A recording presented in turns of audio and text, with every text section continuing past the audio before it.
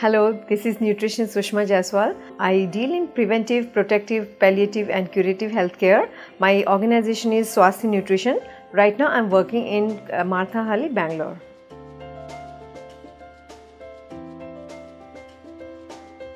See, nature has made a clock that sunset we need to sleep and sunrise we need to wake up. So if you follow the natural clock, you always feel fresh. However, now we have seen that the world doesn't sleep. So we are working into the shifts, and also our whole natural clock has got disturbed. So as a result, if we don't eat in time, like say before 8 o'clock we should eat, but normally it is seen that people who are working until late, they come home and they get fresh, they eat by the time 11 o'clock, 12 o'clock. Some people take dinner at 12 o'clock also, and then they go to sleep immediately.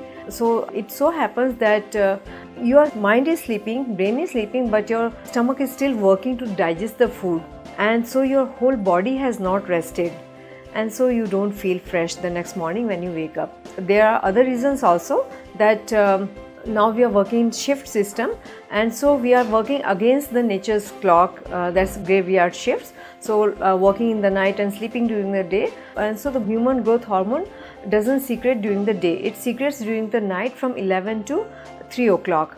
And also melatonin hormone secretes. So they both, melatonin puts you to sleep better, and growth hormones repairs and maintains the body, and it is very important because it does the repair work at that time. So if you sleep late, for example, instead of 11, if you sleep 12 or 1 or 2 even, then your body does not get enough time to repair itself.